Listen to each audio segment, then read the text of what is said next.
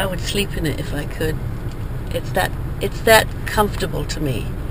I mean, it's if you want something that will go anywhere, that will maneuver very well and simply, I can park.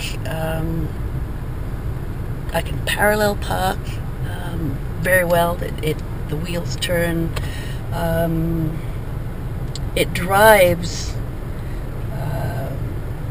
Actually, it drives very quietly. In fact, my husband, when we were on our way to church the other Sunday, and he says, "Boy," he said, "I've never realized how quiet the engine is." So I'm learning, little bits and pieces every day still about the car.